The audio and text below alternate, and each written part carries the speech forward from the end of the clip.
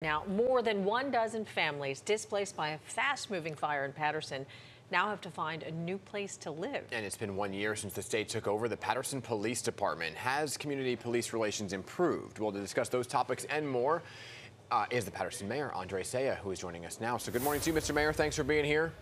Good morning, Dan and Hazel. Long time no see. Exactly. I can't wait to see you in studio one day. We will, hopefully, very soon. Mr. Mayor, let's begin with some serious stuff here. The Red Cross helping 45 people displaced by this fire. Ripped through several multifamily buildings yesterday. It was a massive fire.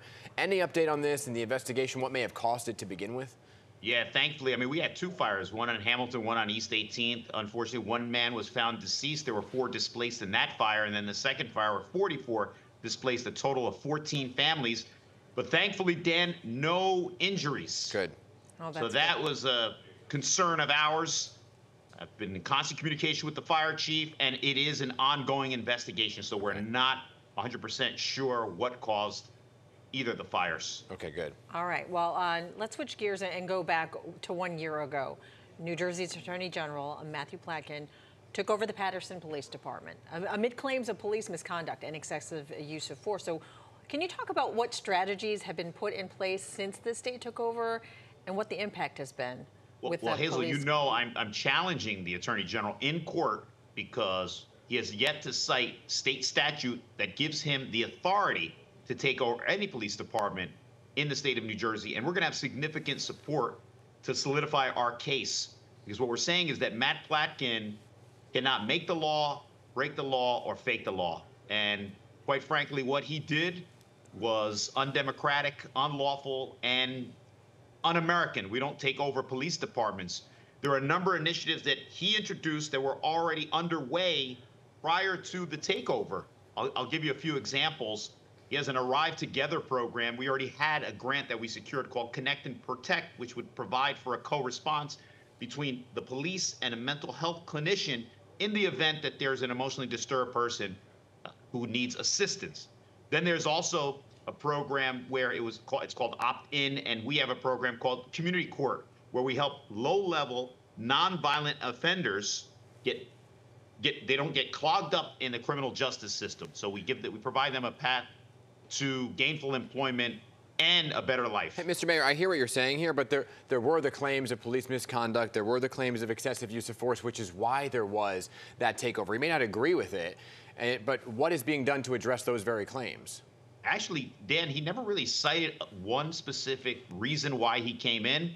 And I believe in partnerships. He never picked up the phone and said, how can we collaborate on this? I'm a duly elected mayor twice. So you don't think there was police misconduct or abuse of power? We're not denying that, but what about collaboration? The Attorney General can't pick up the phone and say, hey, Mayor, how can we work together to improve the relationship between the police and the public? Mayor, you've been elected twice by large margins. People put their faith in you. Why don't we join forces and tackle this problem together? But are you saying the state hasn't implemented anything new other than what you already had in place? I'm not denying that the officer in charge and I have been working well together. What I'm saying is the way this all went about is being challenged in court. And quite frankly, Matt Platkin has proven not to be a team player. All right, so keep us posted on that lawsuit then. I do want to talk about... We will. Maybe when I'm in studio. Yeah, right. You know, there's a lot of talks about, and before I get to what's going on in Paterson in terms of baseball, there's a lot of talk politically about whether or not you would like to seek higher office. Let me just get you on the record here. Do you want to run for higher office, governor, Senate? Dan, I would never deny that. I mean, it's one thing to have ambition. It's the other to have ability. So if you have the ability to match your ambition, you should never limit yourself. So stay tuned. Maybe when I'm in studio in June, I'll have that, or July, I'll have that. I'll have more information for you. All right. So you're not ruling out a run for governor? I wouldn't rule out anything as far as like what I feel like my ability would be able to match the skill set with that specific office. Okay, well then you'll make the big announcement when you're live here in the studio. Well, you never know. I like you guys a lot. So. Before we let you go, we know that Paterson is now home to a museum dedicated to the Negro Baseball Leagues.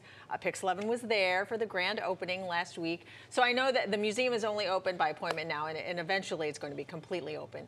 I want you to talk about that, but also you have some big news involving Major League Baseball. So I want to take you back. In 2009, my wife and I went to Rickwood Field, which is in Birmingham, Alabama. Yeah. It is the home of the other Negro League baseball stadium that's still standing. Paterson has the second one, so we brought that back to life. But in 2011, we went to Kansas City, Missouri, to visit the Negro League Museum, and we said, look, when we get back, become mayor, let's get our own museum. Because not many people are going to go to Missouri. I don't know how many people can go to Kansas City. But they can come here, Paterson, 20 minutes outside of Manhattan. They can come and see for themselves. We're telling the story of African-American legends who were denied the opportunity to play with their white counterparts in Major League Baseball. They played here in Paterson. They played at Hinchliffe Stadium, and they can learn all about it at our new museum. It tells the story.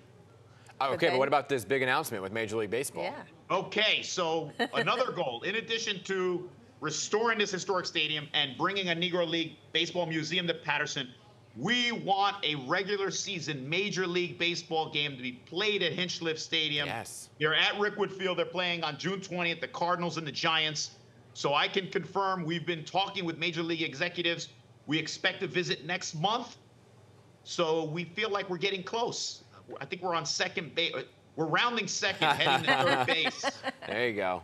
I knew you'd like that. And preferably, we get this regular season game. It'll be between the New York Yankees, you know, the other team in New York, and of course the beloved New York Mets, who are on Pix 11. Come on now, let's show some love to the Amazins.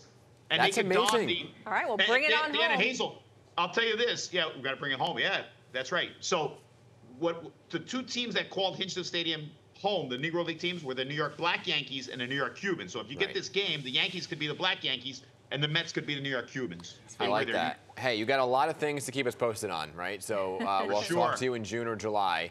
Where? In the studio. Right here. Okay, you got it. My children have to be out of school. I drop my daughters off every day. That's good. Good dad. Good dad. Mr. Mayor, appreciate you always. Thank you so much. Bye.